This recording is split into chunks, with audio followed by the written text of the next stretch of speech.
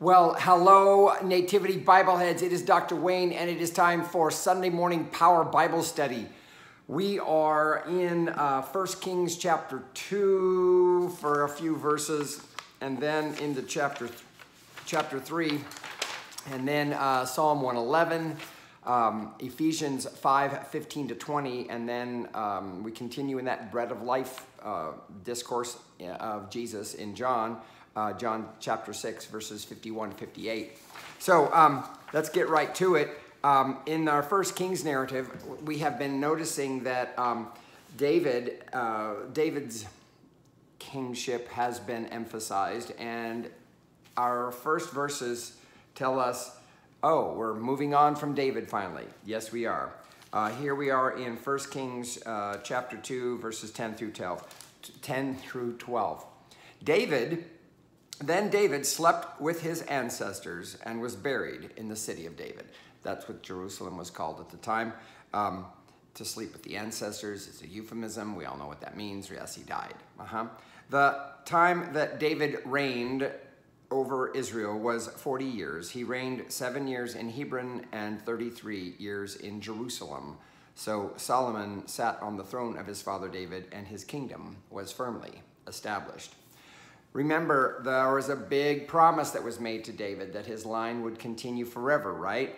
So, and one of the big things that David did was to capture Jerusalem and make it the capital of his kingdom.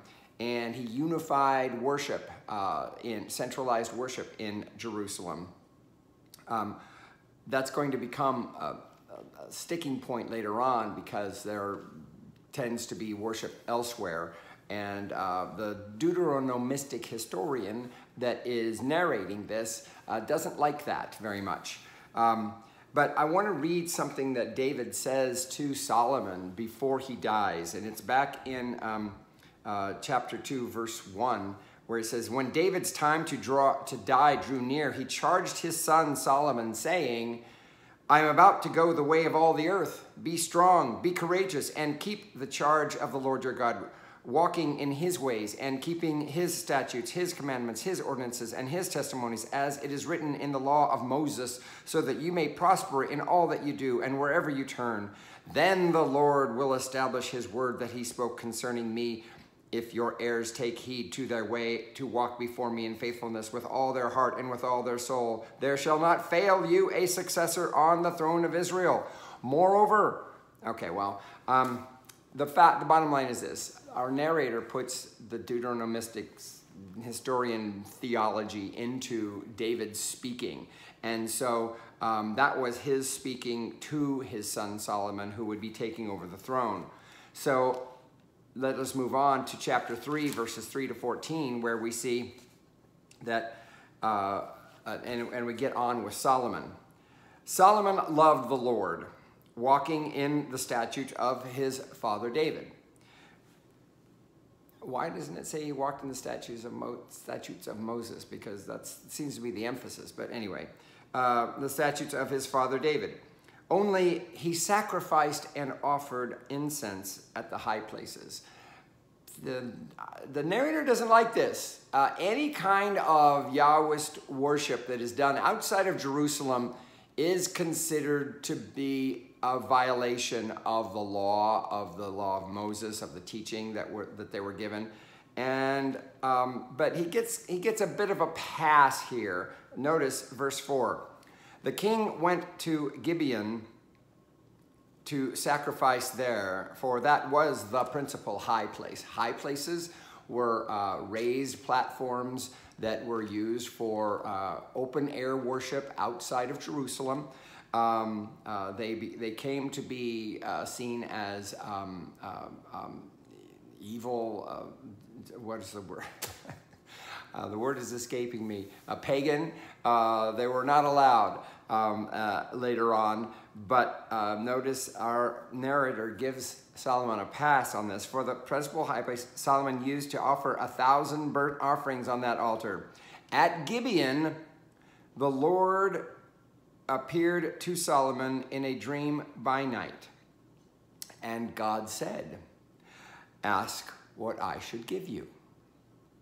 And Solomon said, you have shown great and steadfast love to your servant, my father David, because he walked before you in faithfulness, in righteousness, and in uprightness of heart toward you, and you have kept for him this great and steadfast love, and have given him a son to sit on his throne today. Wow. So it looks like God's trying to write him a blank check, even though he's already got the guarantee of the continued reign, right? Verse 7, and now, O Lord my God, you have made your servant king in place of my father David, although I am only a little child. This is the way we express ourselves when we're putting ourselves down in front of a superior. Oh, I'm but a boy, but I'm but a child. This is typical. I do not know how to go out or come in. What that doesn't mean he doesn't know when to come in out of the rain. What it means is he has no military experience. This is a militaristic term, not knowing how to go out and come in. He hasn't been a military figure. He's not that kind of guy. David was, okay, big time. David was a big time military guy, led a lot of war type stuff. This wasn't Solomon's bag, okay? And your servant is in the midst of the people whom you have chosen, a great people, so numerous that they cannot be numbered or counted. This is a hyperbole regarding the nature of how many of their number. This is a big part of the Deuteronomistic historian, the idea that the promise of Abraham that his descendants couldn't be numbered because they would be like the sands, you know. So this is a common thing that we see in Scripture, speaking in this hyperbolized way about their numbers. This is also probably one of the reasons why taking a census was considered so evil. Did you remember that when David got in trouble for doing a census? And it's like the census was always considered evil. Maybe it's because the theory was that, oh, well, if they're so great and numerous that they cannot be numbered or counted, how dare we try to count them? All right, verse 9. Give your servant, therefore. This is where he's saying, he finally gets to the ask. The ask. Give your servant, therefore, an understanding mind to govern your people, able to discern between good and evil. For who can govern this, your great people? Nobody can do this, but only I just want to be able to understand. It pleased the Lord that Solomon had asked this. God said to him, because you have asked this and have not asked for yourself long life or riches, or for the life of your enemies, but have asked for yourself, your understanding to discern what is right, I now do according to your word.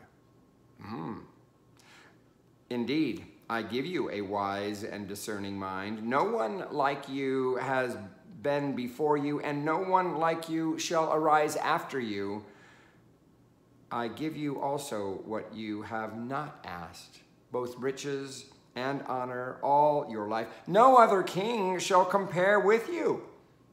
If you will walk in my ways, keeping my statutes and my commandments, as your father David walked, then I will lengthen your life.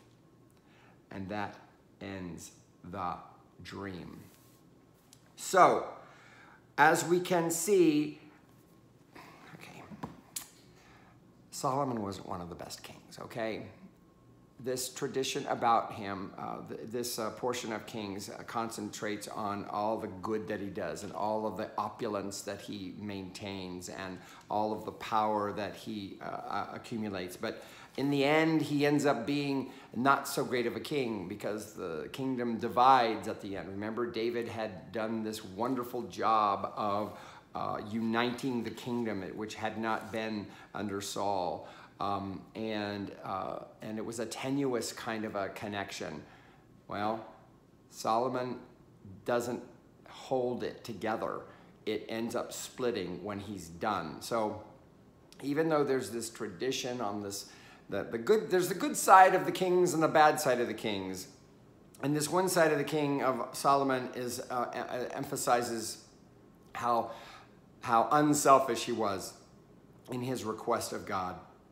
And it's like, you are so, he's being so unselfish that he's actually going to get what he didn't ask, okay? Try it, yeah. We know that you can have wisdom and not necessarily make good judgments everywhere. That doesn't necessarily mean you're a good king. That doesn't necessarily mean you can hold a country together.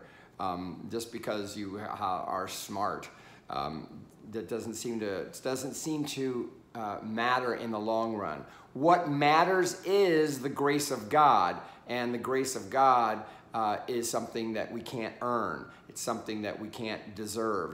There's nothing for us to do to get that. This is the nature of grace. This is what the New Testament, where it goes in that direction. We got to remember something here. This promise to David and his posterity of always being, his line being on the throne, it wasn't a prize. It wasn't something that was given them because there was something wonderful that he did. No, that wasn't anything like that. It was all just God saying, I'm just going to do this because I can do this. That's it. So it's an example of grace. So Solomon, in living into that reality, makes the right choice, and he asks God for this kind of understanding, this discernment, and then we get examples of it, and we need to keep in mind that all of the warnings that Samuel made with regard to the problems of having a king that would arise, all of it, all of the bad stuff arose during Solomon's reign. So just because Solomon was magnanimous in making this request didn't make him the perfect king forever and ever.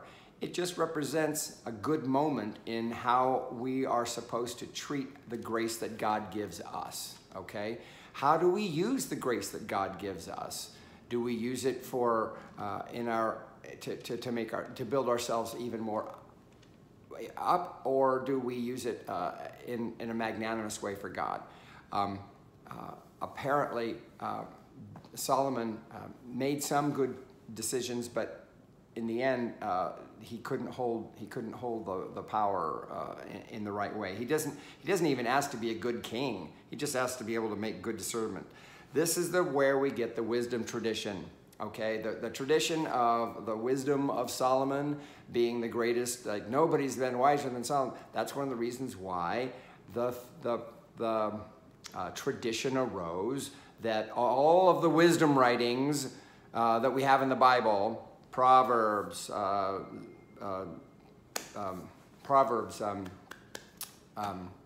Job, and the like, are written by Solomon. No, not necessarily. Okay, all right. So our psalm today goes along with this because what we're keying in on is the request for wisdom and the exercise of wisdom, okay? Psalm 111, if we turn to Psalm 111, it's one of these, it's a 22-line psalm that is an acrostic in the Hebrew language. What is an acrostic? It's if you were to take your ABCs and you write a letter of the alphabet up and down vertically, and you write a sentence, each one beginning with that letter of the alphabet. That's what it is. Aleph, Bet, Gimel, Dalet, Hey, Vav, Zayin, Chet, Tet, Zayin. Aleph, Bet, Gimel, Dalet, Hey, Vav, Zayin, Chet, Tet, Yod, Kaf, Lamed, Mem, Nun, Samek, Ayin, Pei, Tzadeh, Kof, Resh, Sin, Shin, Tav. Those are the 22 letters of the Hebrew alphabet. Now, and that's the way it reads. Hallelujah! I will give thanks to the Lord with my whole heart in the assembly of the upright. in the congregation. Great are the deeds of the Lord. They are studied by all who delight in them. His work is full of majesty and splendor, and his righteousness endures forever. He makes his marvelous works to be remembered. The Lord is gracious and full of compassion. So it basically just starts out as a psalm of praise. And when you are limited by using the letters of your alphabet, you can't really develop much of a theme. You can't really progress much. You just basically can go for like saying kind of the same thing a lot and again and over again. Well, that's kind of what we have here. Verse 4, he makes his marvelous works to be remembered. The Lord is gracious and full of compassion. He gives food to those who fear him. He is ever mindful of his covenant. So the food to those who fear him, that refers to the wilderness tradition with the manna and the giving of the bread from heaven. Oh, stay tuned for the Jesus reading later. He has shown his people the power of his works in giving them the lands of the nations. So here they're referring to the gift of the promised land, yes. The works of his hand, verse 7, are faithfulness and justice. All his commandments are sure. They stand fast forever and ever because they are done in truth and equity. He sent redemption to his people. He commanded his covenant forever. Holy and awesome is his name. The fear of the Lord, here it is the beginning of wisdom. Those who act accordingly have a good understanding. His praise endures forever. That's what we're getting at. That's what the whole thing is about. The fear of the Lord is the beginning of wisdom. And that's what Solomon asked for. Now, this fear of the Lord being the beginning of wisdom. We're going to see this theme continue in our Ephesians reading because, well, you'll see it here. Chapter 5 of Ephesians, verses 15 to 20. It's only 6 verses. Be careful how you live, not as unwise people, but as wise. Well, there you go. See that wisdom theme? Making the most of the time because the days are evil. This is a reference to the fact that it was seen that the time was pregnant with possibility, okay? The days are evil. It's not saying that there's anything wrong with nighttime. It's just that thing of being opportunity, okay? For the days are evil. So do not be foolish, but understand what the will of the Lord is. Again, this takes wisdom, yes? Do not get drunk with wine, for that is debauchery, but be filled with the Spirit. He contrasts the experience of drunkenness with the experience of worship. Worship apparently is supposed to create that same kind of effect that one would get with the spirits. Interesting, because our emphasis in our worship is not so much that, is it? It's much more of a staid and steady kind of a thing. Paul seems to think that it should be akin to the kind of feeling that we get when we are a bit inebriated, shall we say. I don't know if that means we need to reevaluate our worship, possibly. I don't know.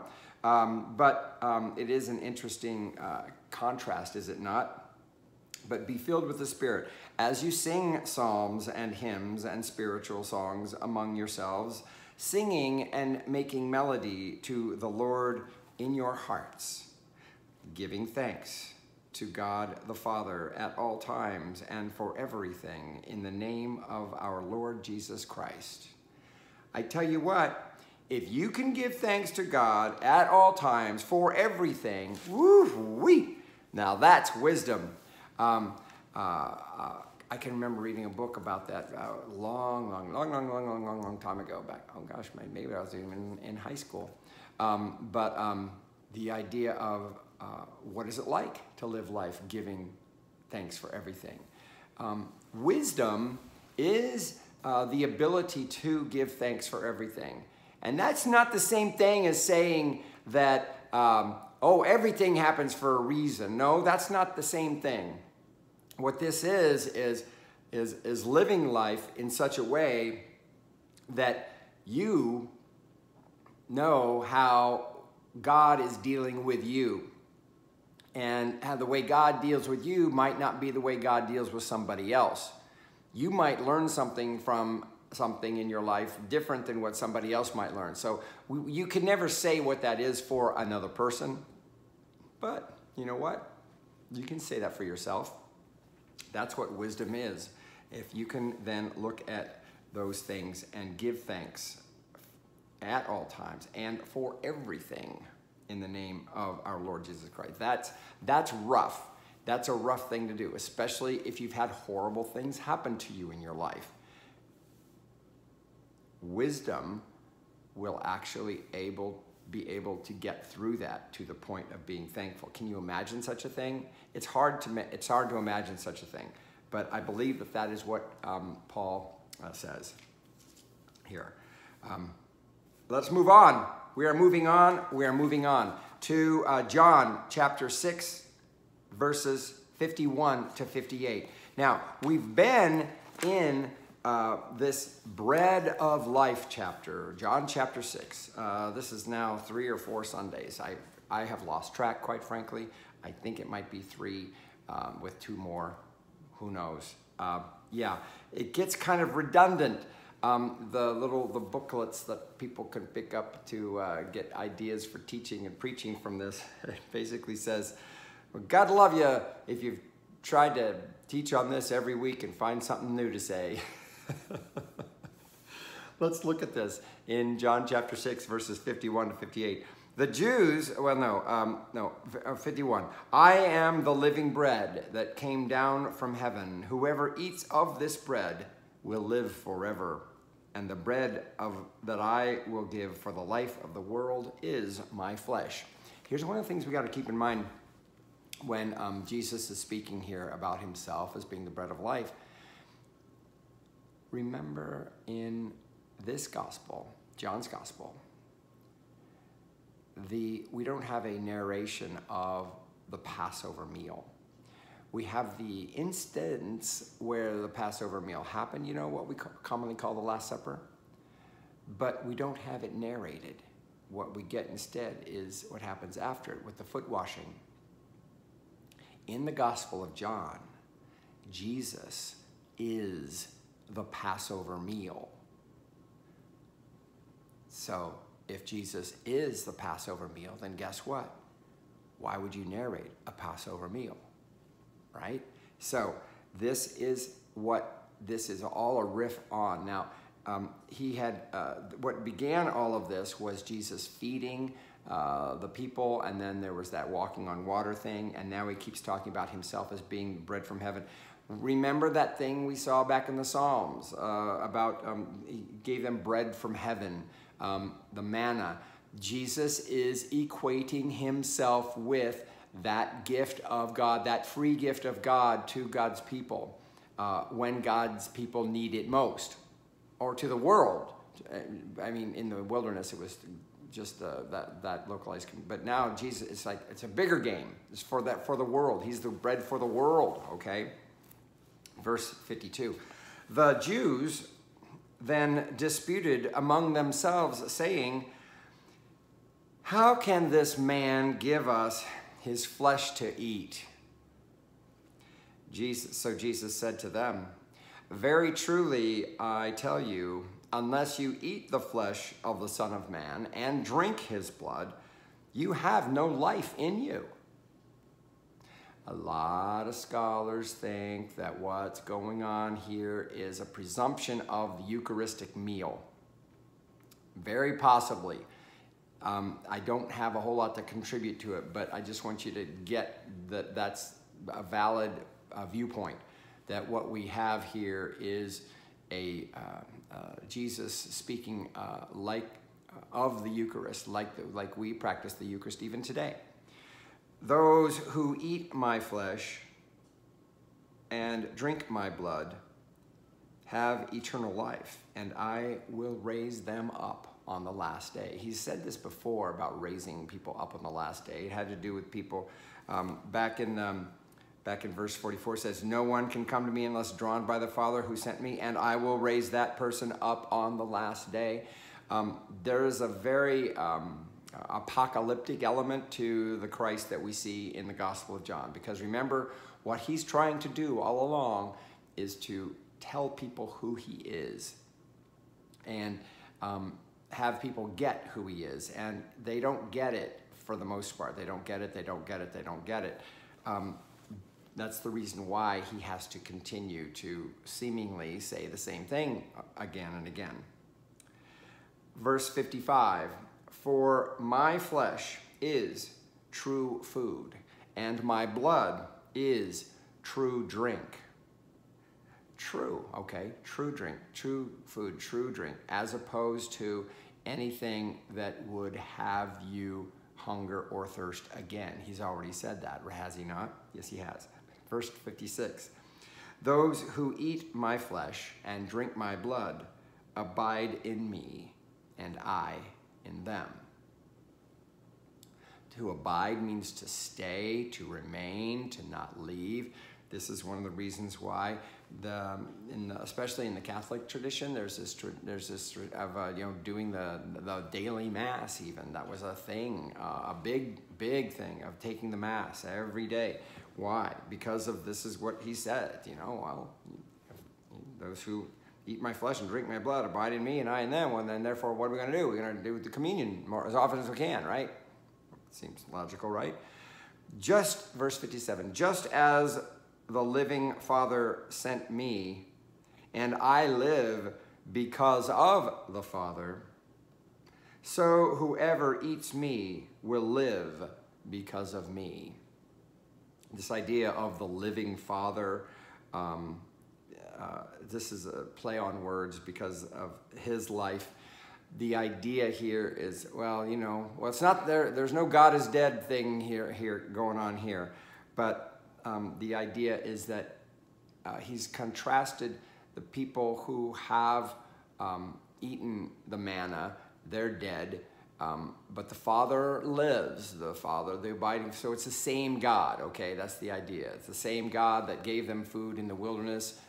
That's the same one. There's not a new one. This is the living Father, okay?